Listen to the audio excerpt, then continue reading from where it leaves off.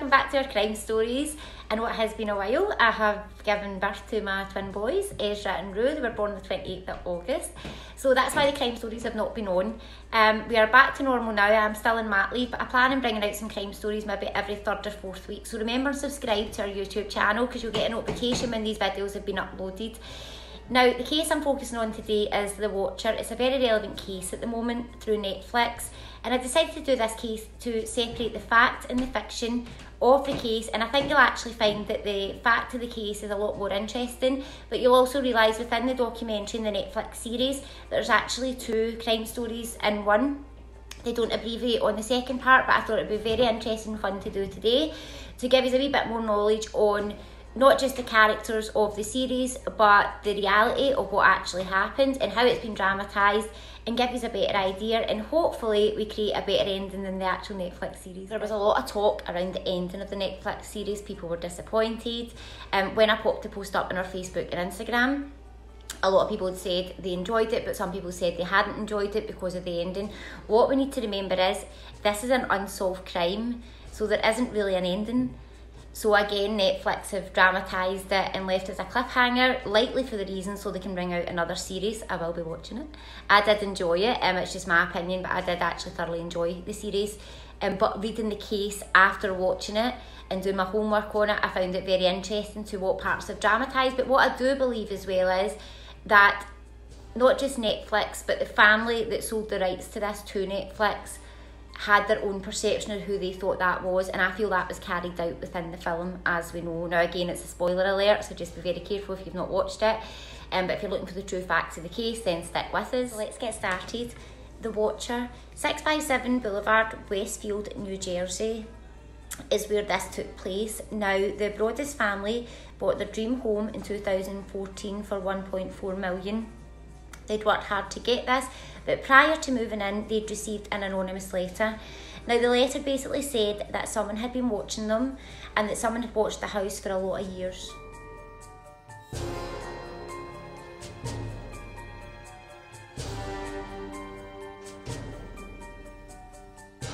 Now, the very first letter read was, 657 Boulevard has been the subject of our family for years, and it approaches its 110th birthday.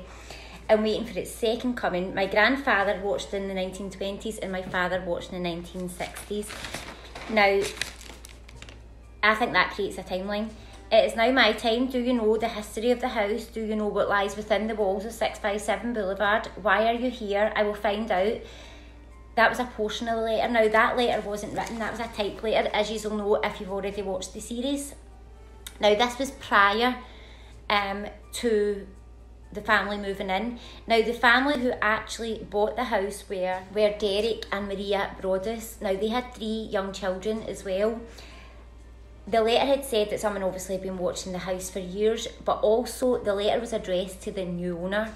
So at that point, whoever this watcher was certainly didn't know what the owner's name was. Now, the typed letter was one of 4, and they were always signed The Watcher. Now, over time, the family said that the letters got increasingly worse, and it also proved that they were monitoring the family, so they were making references to the children, to the children's name, which I'm going to put the letters in, and we'll go through them one by one. But again, the very first letter was prior to them moving in. Now, if you remember in the Netflix series, they've moved in, or they're moving in when they received this letter, whether in reality that wasn't the case.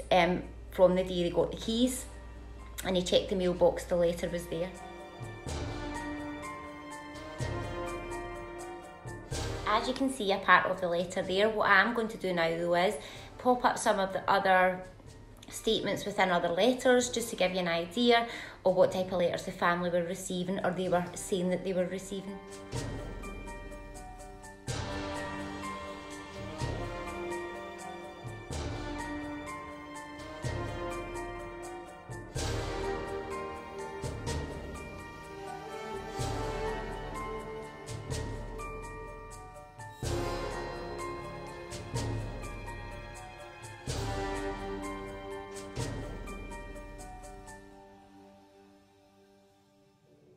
So you will be able to see in the very last photograph that the surname was spelt wrong. Now that wasn't the letter 1, so at this point they obviously knew the surname. and they'd spelt it wrong, that would tell me that's someone who's not very computer savvy, or they only have snippets of information. Because if they had the right information, surely the first thing they would know would be the spelling of the surname. So I think that's a telltale sign. Now, in the series, the family move into the home and keep receiving these letters and things like that. But in reality, the Broadus family never moved into 657 Boulevard. What actually happened was, when they received their first letter, it unnerved them. When they received the second letter, they were speaking directly about the children, asking, did the children want to come to the basement? Nobody would hear them screaming. He referred to the children as young blood. He also said in one of the letters that the Woods family, he had asked them for young blood and he had asked them to move out. Now, the Woods family was a family who'd owned 657 Boulevard for 23 years, and they had sold it on. Now, they said they never had received any letters the full time that they were there, but also just before they were moving out, they received a letter as well, but they just disregarded of it. I did try and look for some sort of evidence around that letter, but I can't find it. The Woods family said they'd never had any problems within the home in the 23 years that they were there, but what they did say was, again, they'd received this letter. Now, they hadn't spoke up or said anything. I don't think they thought much of it, but it got me thinking. So the house was built in the 1920s, so in one of the letters, he says the 3 families that were here were all brought by greed. So that would tell me he comes from the 4th family. So I did try and do my homework to do the sales on the house, and the sales only run up to the 1990, when you see the Woods bought the house for 365,000, sold it for 1.4 million. But before that, I couldn't see nothing at all until I'd done some further homework to when the house was built and the person that built the house. Now, the person that built the house also had one term as a mayor in Westfield as well. So the very first family that lived in 657 Boulevard was the Davis family, and as I said, he was a mayor from one term in Westfield. It doesn't say when the house changed hands, but if you remember rightly, it said in one of the letters, my grandfather watched the house, my father watched the house in the 60s, and now it's my turn to watch the house. So that tells me if his father watched the house in the 60s, maybe his father was born in the late 40s. So it's gaining a timeline like that. What I do think with this, even on a psychic side of things as well, I think it's owner's number 2, which is hard to locate at the moment. I've had a wee look online, I cannot find it anywhere, but we have the Davis for family 1 and we have the Woods for family 3, and also the new family 4 would have been the Broaduses. So it sounds really silly, but I feel the family number 2 could be very much connected around this. Now, also in the series, they have the neighbours, Mitch and Mo. In the series, they are sitting out in the front garden on their loungers, watching directly to the house, being very obvious about it, not subtle, very, very strange characters within the series.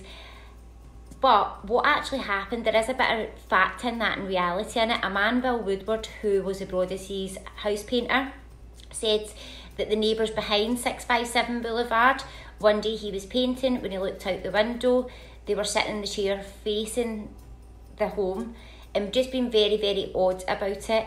Now, obviously, he didn't report it, he didn't think anything of it, he probably thought it was just nosy neighbours, but that's why that has came into the series, was down to the account that Bill Woodward had given. Again, it's public knowledge now, the neighbours are not happy with how this has been perceived in Netflix. I don't blame them, to be totally honest. Maybe they were just nosy neighbours and watching the construction people, you never know. Now, the police, the FBI, detectives have all investigated this at one point or another. They've had DNA experts, handwriting experts in as well, but again, no leads. They've even asked all the neighbours, did DNA through them, and nothing's came back with that. So again, it's probably a reason why the neighbours are so annoyed about this, because they've already cleared their names, whether now Netflix it's been brought back up again.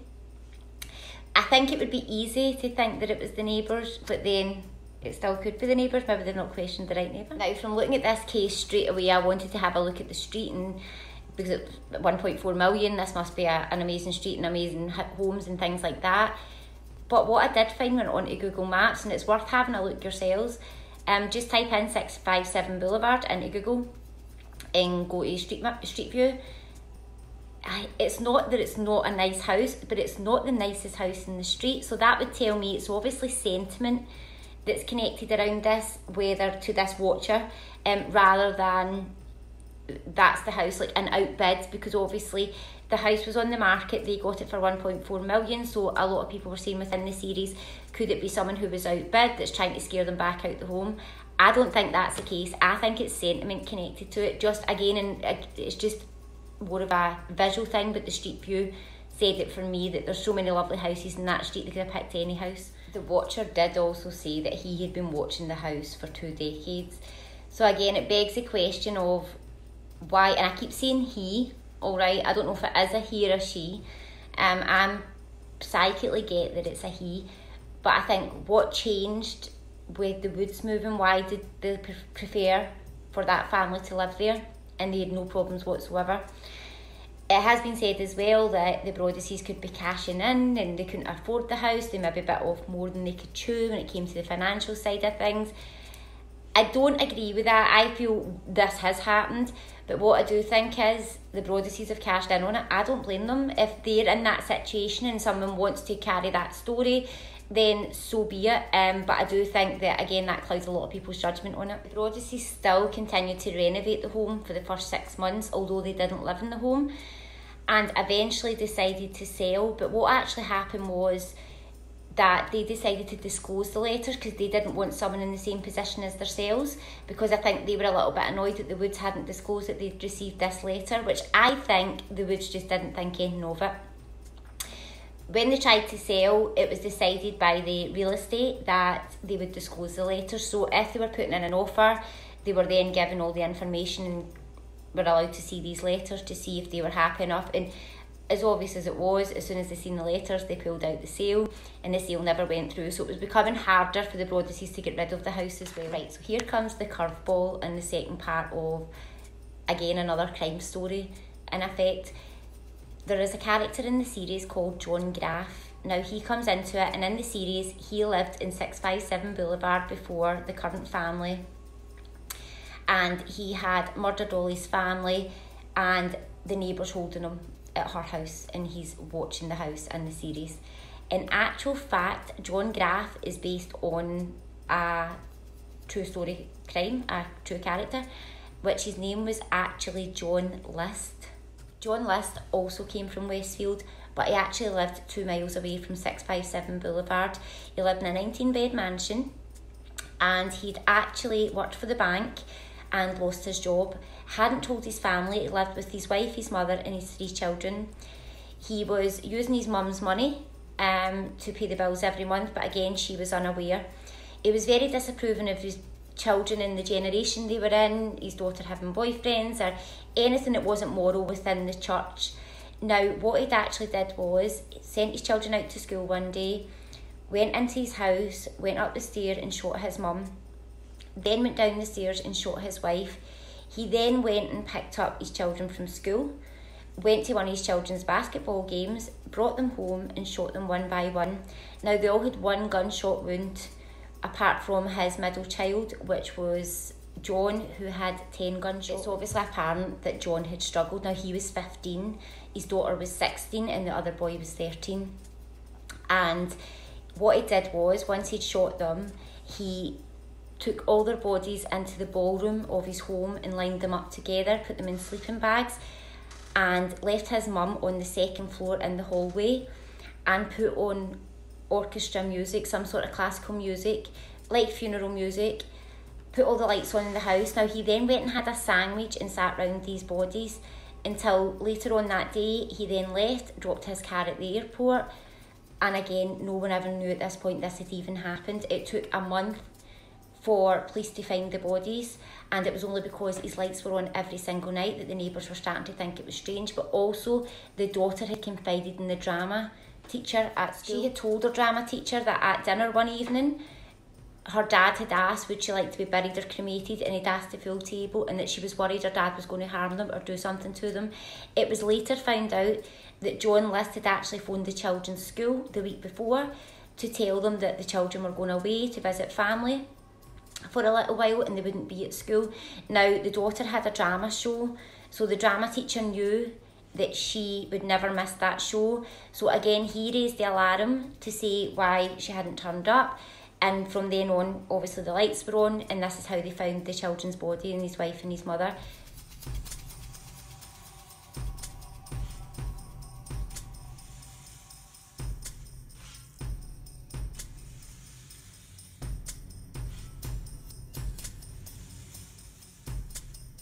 Do you imagine being the police walking into that situation after a month to a big scary mansion, and when you walk in there's music playing, to walk in and find 3 bodies lined up together, and as I said, his mother was left on the 2nd floor. John left a letter admitting why he had done it and said that he didn't want to go on welfare, which again could be like universal credit in the UK or something like that. He was too proud a man and didn't want to put his family through it. But my suspicion on this is there is a story that the daughter was having some sort of relationship with the drama teacher and that John had found out. Now also it's said that there's a chance the drama teacher actually went to the house before the police knew and possibly found the bodies, and that's why he raised the alarm. I don't know what truth is in that, but I do believe it was something like that knocked him before the financial side. When I was doing the case, it was one of the first things that I got. Bearing in mind, John had fled the month before. He'd left his car at the airport. The time the police went on his tracks, it was far too late. He literally went missing for 18 years and started a new life in Virginia, remarried, and changed his name to Robert Clark, or is known as Bob Clark. Now, he got away with this for 18 years until America's Most Wanted had put a thing up for him and they'd brought in calls, but also he'd had his fingerprints taken a week before the murders because he'd applied to get a gun. So what they did was they checked the fingerprints, and when they checked the fingerprints, although he was Robert Clark, it brought it back to John List, and that's how he was found out, and he still denied it. And in the end, he got a life sentence for it, but it took 18 years to locate him. Having a look at Westfield, where all this is taking place, whether it be the John List or the Watcher, the house prices are sky high, but the crime rate's even higher, and it's unsolved murders, people going missing, never been found. There was even one, there was a wee baby found dead as well, and that was unsolved. And it's different counties of police, but it makes you wonder, like the house price there, like how high it is to what the crime rate is as well. A lot of this was in the 1970s, the 1980s and 1990s. But again, it's one of those towns that's always been at the forefront, and the crimes seem very, very horrific. So again, with the Watcher, I could understand why people would be unnerved if you were buying a house and then this type of thing happened. But also, is it someone going in the backy why Westfield's known as being quite creepy in that sense as well. Now back to the Broaddus's, they were struggling to sell the property because they had disclosed this information. At this point, the media was starting to pick up on it as well, and what they actually decided to do was rent the property out. Now I can't find the letter for this, but what had actually happened was the rental who had came in was a man and a woman and their grown-up children and 2 big dogs, and they literally received a letter within the first few months they'd been there that basically said about Derek and his wench of a wife, Maria. Now, it doesn't really abbreviate much more than that, but then the renters moved out as well. Eventually, the house was sold in 2019. It was sold for $945,000, so they took quite a dip in what they were making, and it was obviously because at this point they were trying to get rid of it. And again, people were just put off because they had disclosed around the letters, but they didn't want people to be in the same boat as themselves. It was a bit like the Watcher was annoyed that the Broaddus's hadn't moved in. When they sold in 2019, the new owners were Andrew and Alison Carr. Now, until date, they said they'd never received any letters, nothing had happened untoward around them. But then they found reports that get put out and leaked onto the internet that the police have actually visited the house on multiple occasions. Now, it did say 58 times, but I couldn't find 58 times. But it was for the alarm going off in the basement a good few times. So the basement seems to be quite a attraction within the series, but also in reality as well. The police denied it, but eventually the reports came out where they couldn't deny it. So they said they've had a lot of call-outs from the new owners as well, Andrew and Alison Carr. I don't know what truth's in that, but it was reported within the media in the last few days. In October 2021, the police said there'd been no communication or threatening letters to the new owners. However, files exclusively obtained said otherwise, possibly burglars from the home basement. Does that sound familiar to the series? May 2021, police visited the property, alarm going off in the basement. They then were back on the 27th of January again, a medical call, but it doesn't say what the call was for. But also on the 10th of December, the alarm went off in 2021. So again, alarms could go off. The difference is now from when this happened in 2014, We are all much more CCTV savvy, so there's cameras now, and it would make it a lot harder for someone to do that. But if you look at the actual home, it doesn't have a mailbox anymore. It is a very interesting case, but again, a lot of people have already mentioned the ending, that it's a bit of a cliffhanger. I don't think we'll ever get to the bottom of the Watcher. What I do think though is that it is someone who is very much connected to the house, but I don't feel they lived in the house. I feel possibly family connected, hence family too. And I feel it's a man within his late 40s, and he's very bitter in himself around something to do with inheritance and money. Now, I don't know if that house was sold, and that's why I need to know this, for family too, where someone missed out on something. The name James connects around something to do with it as well. What I do think is, around the neighbours, that they were very nosy, but I do feel, as I said earlier in the video, I feel it was just neighbours watching construction. Maybe odd neighbours, some people might say, but again, it's just that there may be people watchers. I believe the person that is doing it lives about 2 or 3 streets away. I don't feel they're completely in vision, but what I do feel is that they'd be more fascinated with the house and the families that's lived in that house. I want to say the previous family, I get psychically, accepted them and acknowledged them without realising, so that tells me that's someone that has been speaking to them. As I said, I don't think this person will get caught, but I do feel this person runs a narrative in media and social media, so the heightening of the Netflix is something that's feeding into this person's personality, where I think between now and April we're going to hear a lot more about this, but I feel it's going to become more and more far-fetched, and it's only because this person in particular is running on the narrative of the media. I feel it's feeding someone's personality, where they're feeling a bit more powerful around something. What I do get as well is that there was some sort of end of life in that home when I look at it. But I feel it was, again, something to do with family too, and I feel 2 ladies involved around that as well, the name Victoria around something. So I'm just going to put it out in the video, because you never know how things change later on, where we end up with some sort of validations. I'm not going to do the spirit box with this case, just for the fact that there's nothing really to go on in the spirit side of things. What I will say though is, since I've been doing this case, there's been silly wee things happening to me. So I do feel that house is haunted.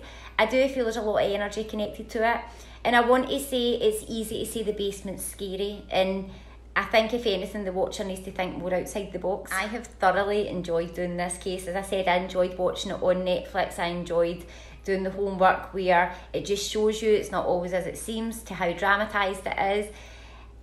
Again, I don't think we'll ever know who the Watcher is. I can imagine there'll be another series out at some point, the way they've left it too. So I think it's a good starting point for a good, again, film, horror film, things like that in a series. It's something I'll definitely watch, but I don't think it's anything as serious as what it's been made out. I could be wrong, but I really, truly, truly believe that if we spoke more about the actual house, there'd be more story around that, because I feel, if anything, there's more ghostly activity going on in there, but it's overshadowed with letters and things like that. Yeah, and the name James round it, so we'll just need to keep it. I really hope you have enjoyed this case. Again, thank you so much for watching. Remember and subscribe and hit the bell so you get a notification when our next crime story goes up. I also use my channel for vlogging with the boys as well, so if you want to see the twins, they'll be on YouTube pretty soon. I've not added the videos, but I will very soon. Just remember and subscribe. I don't know what the next case will be, but I will have a wee look. I'm possibly going to look into the New Jersey unsolved murders, because I think that would be very interesting. But please, again, subscribe, comment, like. Check us out over on Facebook and Instagram. But yeah, my psychic vibe in this is, yeah, it's someone playing funny buggers. It didn't happen to 2014, and just before that, family moved out, and I think that was just setting the tone.